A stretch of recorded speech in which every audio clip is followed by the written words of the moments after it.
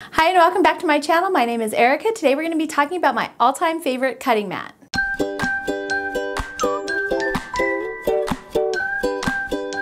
So if you have been watching any of my videos for the past few years, you've seen this amazing cutting mat on my table. Now I have two IKEA tabletops that I have basically attached together. I have legs underneath supporting everything so it's nice and sturdy, but it gives me a really big, nice work surface.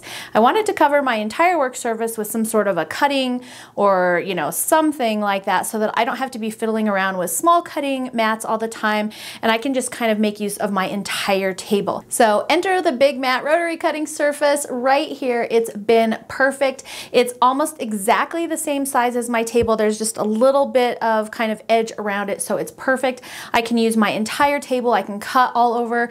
I can, without worrying about messing up my table. So today we're going to be unboxing a new one. I've had my current one for about, I want to say 3 years or something like that, and I love it so much, but I wasn't very good at taking care of it, and so I have a new one here, so I'm going to unbox it and kind of show you guys all the details, what it comes with, how to use it, and where you can get one. Oh, and I forgot to mention that they do come in a lot of different sizes. So this size that I have is not even their largest size. They have another size up. I'll try and put all of the sizes right here on the video screen for you, but you can always visit their website and see what sizes they have available that will fit your needs best. So let's go ahead and unroll this guy and see what it looks like.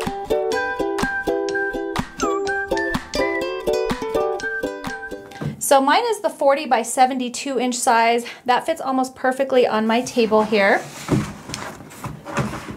And then before I unroll it, all of their mats come with some supplies. So let's get these out. So your mat is going to come with 3 different little inserts here. The first one is a scraper. Now this isn't your typical self-healing cutting mat. Self-healing cutting mats are mats that are really soft and kind of porous, and when you cut along them it actually pushes the fibers down inside those grooves. And then the mats will kind of close over those fibers and kind of in essence sort of self-heal themselves so that you can't see that cut anymore. And those work really well for quite a while until you've been using them for a while, and then it's just kind of there's only so many times they can self-heal themselves. So this one's a little bit different. When you're cutting, your fibers don't actually get pushed down into the mat at all. They stay on the surface of the mat, and so you can just wipe them right away. You will get little cut marks in it if you're using a rotary blade that's not very sharp, and so you do want to make sure that your rotary blades are sharper, but you'll just kind of get those cut marks in it. You don't actually get the fibers getting stuck in it like you'll see in traditional cutting mats. So that's just kind of the difference between this rotary cutting surface and a self-healing mat. So as far as care goes for this one, it is going to come with this, what's it called, Big Mat Scraper, and it's basically an acrylic block, and it comes with instructions, but I'll take it out here. So here's what it looks like. It's just an acrylic block, and it basically removes raised cut marks on your surface. And in order to use it, you're just going to hold it at a 45-degree angle and then scrape back and forth over your work area. And it just helps kind of smooth any kind of cuts that you have or anything like that that you might have created. Now, I will highly recommend that you change out your rotary blades often, because the sharper your blades are, the better it is for your mat. If you have really dull blades, then that also means that you're pressing really hard when you're cutting, and then that's going to leave any mat that you use kind of in bad shape. So keep your rotary blades sharp. If they're sharp, you don't have to press very hard, and you aren't going to be creating those really deep divots in your cutting surface. But if you do, the Big Mat comes with this little scraper, and like I said, you just scrape it right along the mat, and it just kind of smooths any of those little cut marks that you may have had right back down, and it'll even kind of clean it up. On my previous mat, I had, every now and then you'll get some marks on it and stuff like that, and these have actually kind of scraped the marks off. So you can also wipe it down with a damp cloth. I've done that as well. If you get sometimes my sewing machine will leave little marks where the feet were and things like that. It's also going to come with this handy little ruler it's a ruler grip for your ruler, and I'll show you how to use that here in just a second, but it's basically a ruler stabilizer. And so you'll just put this on your mat. You can line it up with the bottom of your mat, and so then you can put your ruler right alongside of it, and it'll just keep it nice and straight. And I'll show you how to use that once we get our mat unrolled. And then it also comes with a few extra self-adhesive strips. I mean, these actually last really long, and to be perfectly honest with you, I don't actually use this that much because I'm usually cutting so many different directions on my mat, and so I haven't used this a whole lot, but it is handy if you're really wanting those straight cuts, especially if you're cutting yardage or something like that. They also have a couple other accessories in their shop. This little golf ball suction cup thing is super cute, and I'll show you that in a second. And then they have this little handle to help pick up your rulers from the mat. Okay, I think that's all of the little accessories. Let's go ahead and unroll my mat. So my table is about 47 by I think 78 is what it is. So this mat is just a little bit smaller than my table. Woo! There she goes. And then I'm just gonna go ahead and flip it over. There we go. And as you can see, this actually covers up the majority of my table. I will typically leave it clear down here on the corner, like this, and then I have a little bit of edge over there, and I have a little bit of edge on that far edge down there. So I keep this little mug rug I made right here, and then I've got my little trash can. These are both free tutorials on my channel. And then sometimes I'll put my mat on here. I'm not gonna do it right this second. Ugh. But I am gonna grab my Juki and set her right here. And then my extension table goes right here, and I'm ready to sew. So here's what the cutting surface looks like up close, and it's just a nice clean white color, and then it's got these really crisp blue lines on it, so it's really easy to see. And then every other inch is these dashed lines, so that's really helpful. The even inches are the solid lines, and then the odd are the dash. So that's really helpful when you are just needing to cut different sizes, or if you're cutting yardage. So every mat is going to come with these two items, and then they do have a couple other little accessories in their shop that you can grab. So this cute little golf ball with a suction cup comes on the back, and you can use that on your rulers, or you can put it on your little scraper, and it just makes it kind of nice to hang on to. And then they have this one for rulers as well. And let me grab my ruler so you can kind of see, but you can kind of just press that down on your ruler, and then it just makes it really easy to pick up your ruler. I know these rulers can kind of be hard to pick up sometimes, and I'm sliding them off the table trying to pick them up. It's not super steady, so you don't really want to be pressing down on it while you're cutting, but it is handy to just lift up your rulers. And then here is that ruler stabilizer that I told you about, and it just has this little double stick tape on the back, so you just take off the back. So I would be really careful using this the first time. It's super tacky, and I did get it stuck to my rotary cutting surface.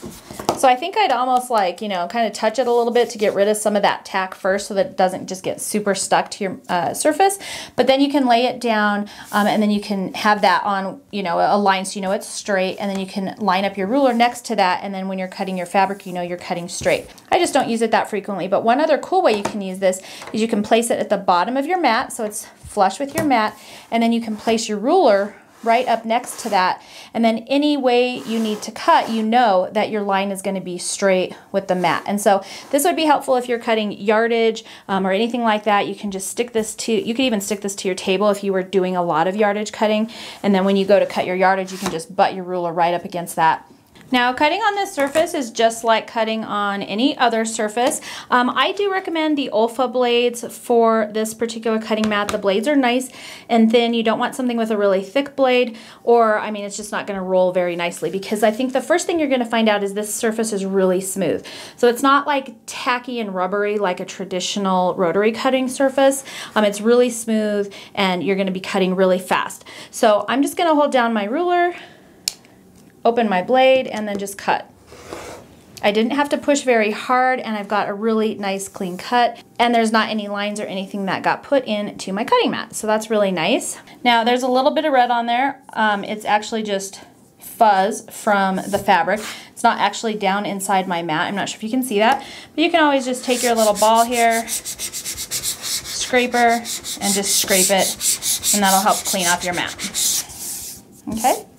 So that's basically how you cut on it, just like anything else. These are my favorite ones to use. They also recommend, I think on their website, the kind where you can loosen your blade. So on the back of these Olfa rotary blades, this one is the quick release. So in order to release it, you just pop it on and off. So I can't really loosen this blade, but on the back of here, there is a little screw, and you can just loosen your blade a little bit so it just will glide a little bit easier. And then when you're cutting your fabric, It just rolls right across that tabletop. So if you're going to be using this, they do recommend something like this where you can loosen your blade. But on my old one, I used this one for years, and I never really had any issues with it as long as I kept my blade sharp. And then hopefully you can see these on the camera here, but it does have these diagonal 45-degree lines going both directions, so that can be really helpful when you're squaring up a block. And then one other cool feature of this mat is that they have the measurements going both directions. So if you're starting at this end, you've got your 1, 2, 3, 4, 5, 6. If you were starting at the other end and coming this way, you've got the measurements in the opposite direction, and then it's the same for the side ones. And that's really helpful, especially because I tend to work on my whole table.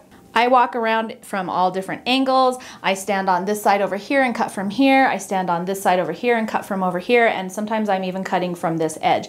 So it kind of depends on how big my project is, but I really like that I can have measurement marks on both sides. That way I can kind of tell no matter which way my mat is facing, I can tell what inch marker I'm on. And then my other, of course, favorite thing about it is that it just looks so nice and clean on my table. It almost covers my entire work surface, so it keeps it nice and protected. I can really make use of the majority of my table, and it kind of just goes with my white vibe I have going on in my sewing room. All right, guys, that is my new cutting mat. I'm so excited to have this. I've had one, like I said, for about, I want to say like 3 years or so. It's been my all-time favorite cutting mat. I love that it's huge. I don't have to be moving a tiny cutting mat around on my table and trying to find it under all my fabric. Just my entire work surface is now my cutting mat. It also protects my table because I do all kinds of things on this table, and so it just really keeps the table nice and clean. And like I said, it fits my table really well as well. So they have a variety of different sizes on their website. I will put a link on where you can get the big mat rotary cutting surfaces below. They do ship, so you can definitely get it in your area. And they also go to a lot of trade shows. So if you get quilting trade shows in your area, you can definitely go and check that out. Check out the vendor list and see if they're on there, and then you can go and see these in person. So I love my new cutting mat. I'm super happy to have it, and now I can go ahead and get sewing. Looks like Jax approves as well. And I almost forgot, I am going to be doing a giveaway for one of these mats for you guys. So do me a favor, head on over to the Big Mat Rotary Cutting Surface website. Look at all the different sizes that they have. Check them out on Facebook as well. They do some cool things on Facebook. And then come back here and leave a comment on this video letting me know what size you would want if you won. So your ultimate size for cutting mat, or your favorite size of cutting mat, whatever that is, leave that in the comments below, and I will pick one winner and we'll ship out a Big Mat Rotary Cutting Surface to you. If you like this video, please make sure to thumbs up and subscribe. That way I know to keep making fun videos for you. So thanks so much for joining me today. I hope you enjoyed this video, and I will see you next time. Look at this. It's huge. I'm super excited. I'm gonna put it right here because I cannot hold it. Pick your mat up off the table. I know those mats are nice, or not the mat. Oh my God. Struggles. Oh my gosh, I can't get this off. Oh, there we go. Oh my, okay, this is a lot. Sorry, camera, you're gonna need to get moved.